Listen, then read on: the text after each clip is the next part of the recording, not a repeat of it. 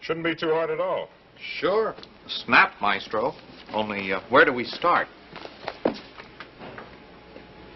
Right here. Hi everyone, welcome again. Today I'm going to talk about two things.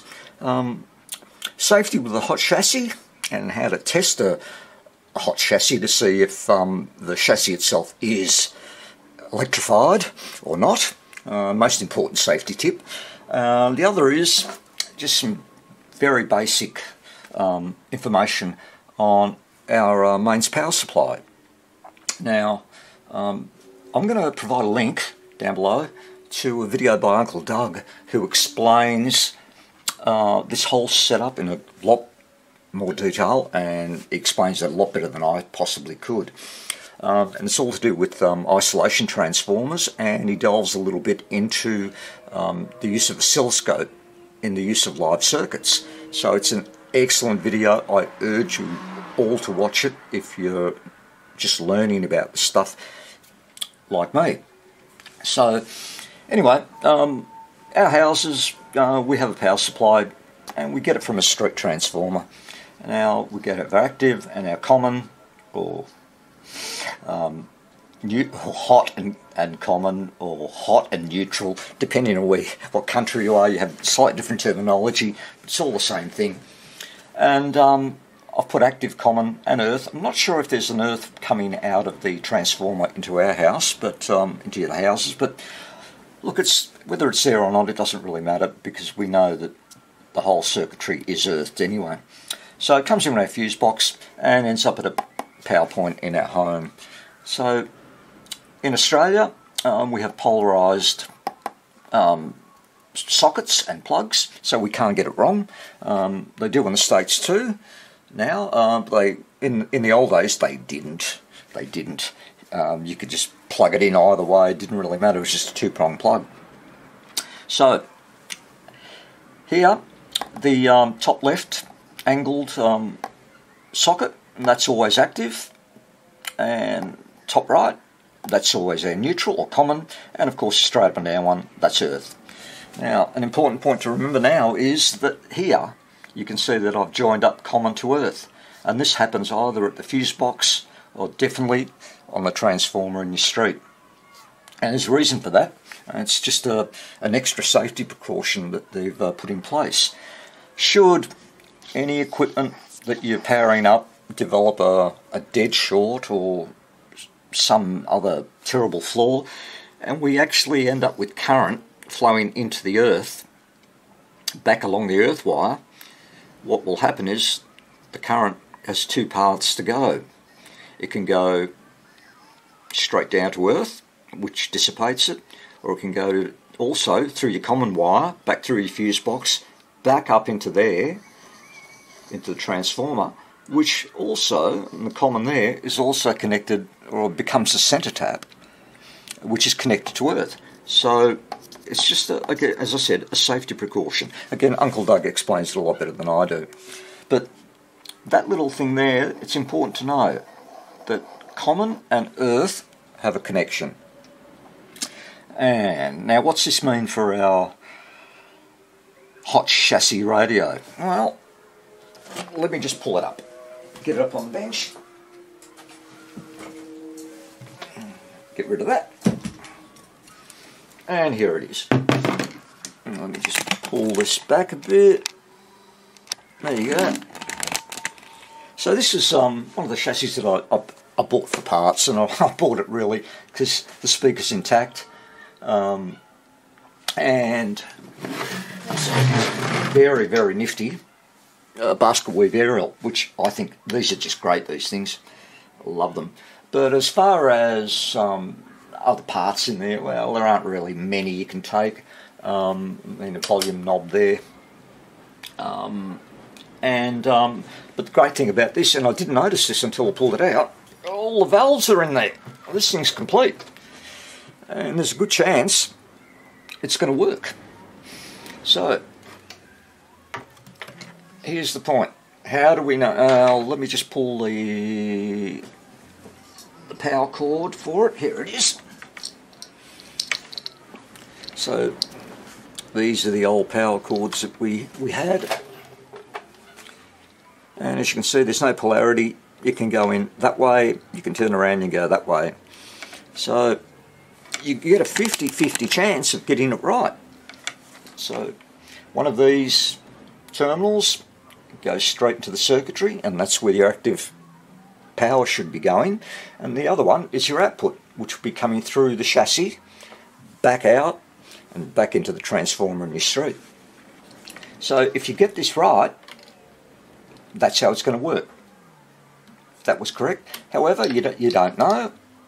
You get it around the wrong way, and 240 volts is running first through the chassis, and then back through the circuitry and back to the transformer.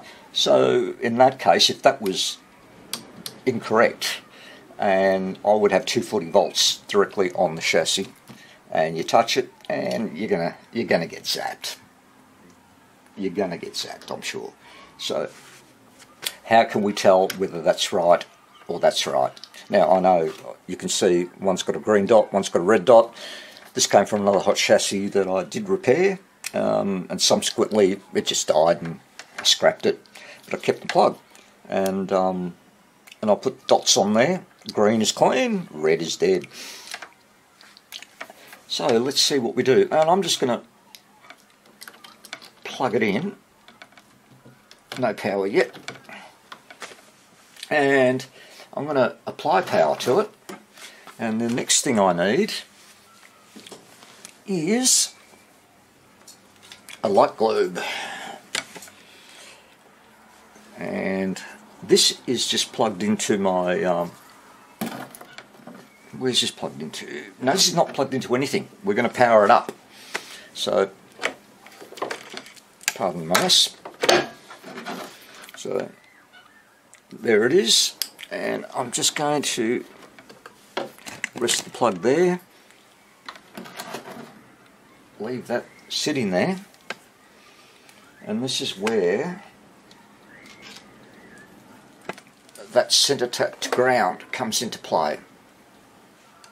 So I have this power cord here, and this is plugged into another power board, and I've oscillated the active and neutral, and I've attached a little jumper lead to the earth,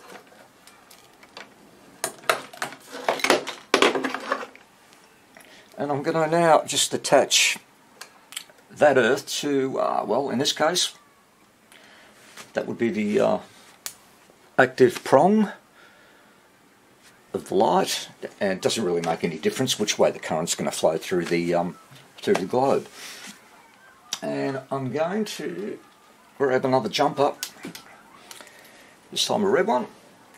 Oh, what did I do there? Muscles are going on me, and I'll just attach that to the other side of the plug. So now I'm going to apply power to the radio, and since I haven't done this before, won't give it a lot of voltage. Now the radio's plugged into my current limiter, which is plugged into the Variac, so I've got my multimeter plugged into the Variac as well, so I can see what voltage is going up, and we'll give it 22 volts. So far so good. We'll go up to 70 volts. Right, now if I've plugged this in the wrong way, then I've got live power running through the chassis. How do we test it? Easy. Keeping myself safe. I'm not going to touch that flimsy little jumper lead there. So now if I'm correct and that's got power going through it, the globe should light up. Yes.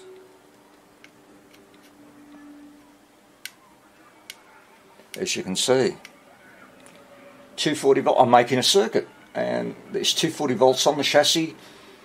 It's running through lamp, back through the cord, and off to ground which is also connected to the common. So that's not the way to do it. That's the wrong way around. Now if we unplug that, turn it around, and this time the green dot's facing me. Get in there. Power's back on, 70 volts. And where's my gizmo?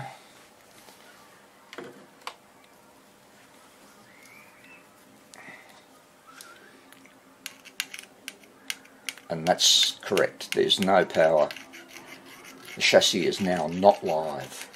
Would I touch it? Nope, wouldn't touch a chassis. Absolutely not.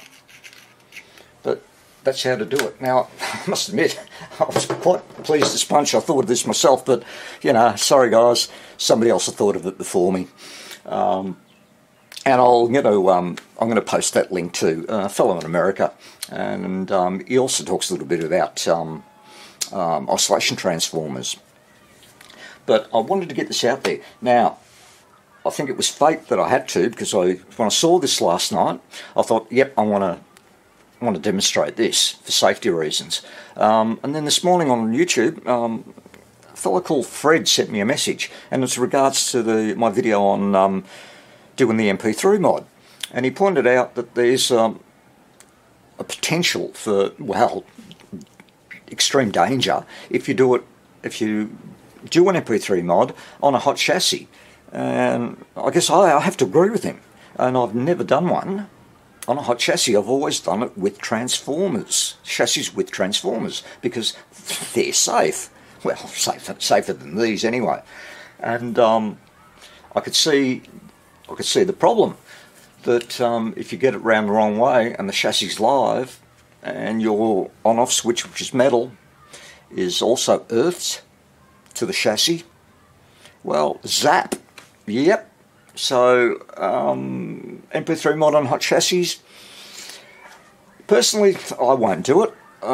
If you want to, certainly it's entirely up to you whether you do. And there are precautions you could take, I guess, but it's not something that I particularly would recommend.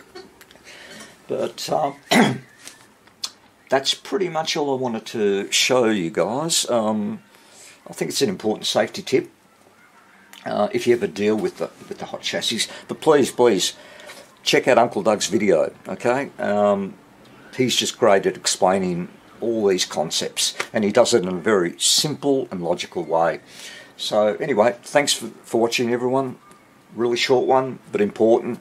And please stay safe. See you later.